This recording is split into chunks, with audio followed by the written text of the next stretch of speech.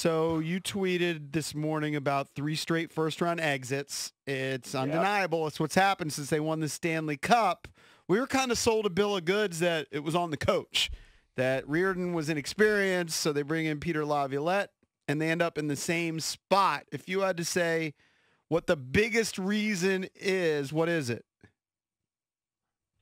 The biggest reason, if you're speaking about this playoff defeat, the biggest reason was the Boston Bruins' best players were better than the Capitals' best players. Right. And it wasn't all that close. Brad Marchand, Patrice Bergeron, David Pastrnak, they played like superstars, that the stars that they are. I think Alex Ovechkin had some flashes. TJ Oshie put up a few points here or there, but Nicholas Backstrom, Evgeny Kuznetsov, who's of course missed the first 2 games while recovering for COVID for the second time. John Carlson, not good enough. Not good enough. And I know you guys have heard me say this before, but in the postseason particularly, you can almost rename hockey goalie. I mean, it really is about the play between the pipes. And the Bruins had Tuukka Rask, who was in there for all 5 games and was steady all 5 games and made the big saves, made the key stops at the crucial junctures, and the Capitals had 3 goaltenders, and none of them were on his level. And I don't know if that's coaching. It doesn't feel to me like this was coaching. I'm not sure it's a straight comparison. When you look at what happened the previous couple of years to what happened this year, but I can tell you one thing. I feel like you can rule coaching out now if you're looking at it that way. And now you got to look hard at this roster and decide, is it good enough? Is it good enough? And does management need to make some substantive changes to it? Tarik, getting back to the Capitals stars not playing on the level of the Bruins stars, you touched on Backstrom, and for him to just have 1 assist through 5 games it's just shocking to see him not have bigger numbers than that. And he was the guy who really filled the void when Ovi was out of the lineup early in the season. You expected more offense from him, and for you to just get 1 point out of Backstrom in a series it's almost unfathomable. To me, it was his worst postseason performance since he's been here in Washington. He's had some great ones, he's had some meh ones, but this was, in my opinion, the worst. I mean, it wasn't just the 1 point; it was the fact he only had 9 shots on goal. I mean, he wasn't even a threat. One thing about hockey players is everyone's playing through something at the end of the season and in the postseason. Sometimes they'll tell you afterwards, what the injury was. Sometimes they won't. I asked Nicholas directly last night if he was hurting, if other key guys were hurting. He said, I'm not going to make any excuses. We were out there.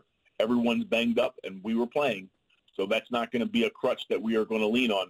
But to my eyes, he didn't look right. There were some other players who didn't look right. And, if one of the biggest challenges, in my opinion, for General Manager Brian McClellan, ownership, and the coaches here in the next few days, as they chart a path forward, is going to be determining how big of a role did injuries play, how big of a role did the COVID-19 absences play, how big of a role did a compressed season that, had a game every other night with very little rest play on the oldest team in the league.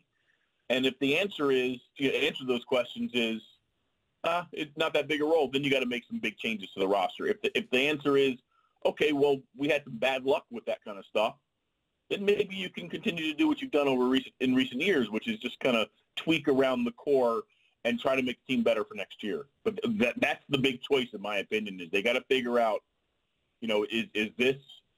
was this an aberration, and do we need to make a change here, a little tweak there, a little nip and tuck there? Or is this, okay, this is not working anymore. We have to move Evgeny Kuznetsov. We've got to, make a big move for a goaltender. And I feel like, those things are going to be determined here in the next 4 to 6 weeks. All right, so I assume, Tarik, that they're going to figure something out with Ovi, right? It's almost incomprehensible to think of anything else. So I just assume that. But you mentioned Kuzi.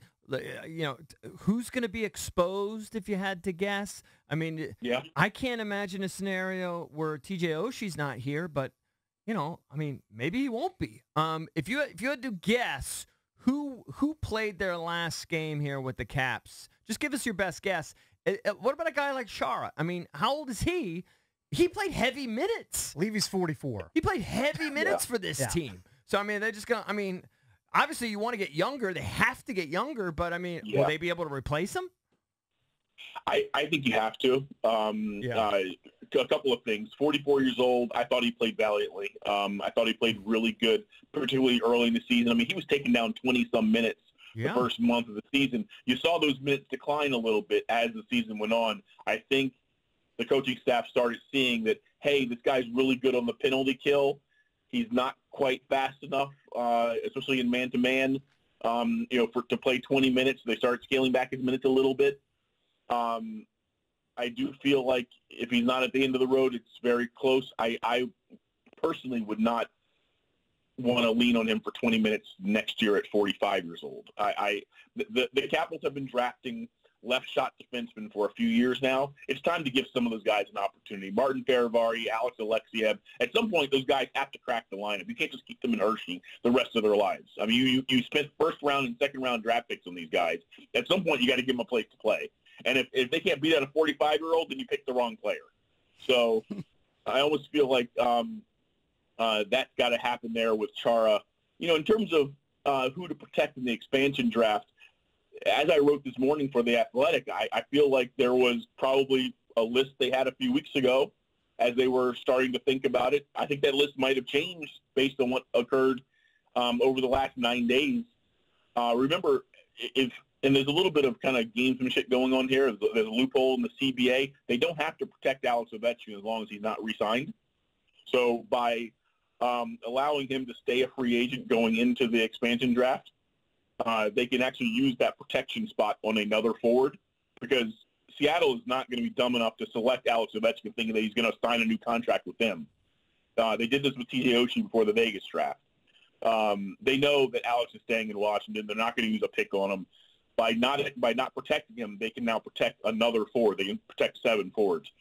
To me, that seems like the strategy that they're following. I think you protect Backstrom, Kuznetsov, Mantha, Wilson, Eller, Sherry, Carlson, Orlov, Schultz. And I would have said Samsonov. I still think it's Samsonov, but, it's less obvious now between Samsonov and Vanacek than it was, a month ago, I think. So you didn't mention Oshie, right? I didn't because, look, at some point, this Capitals team has to get younger and faster. They also have to free up cap space to make some moves. Remember, the cap is not going to move up the way it has or the way it had pre-COVID for a little bit until the TV money kicks in. It's not going to happen right away. They've got to free up they got to create some flexibility by freeing up some cap space.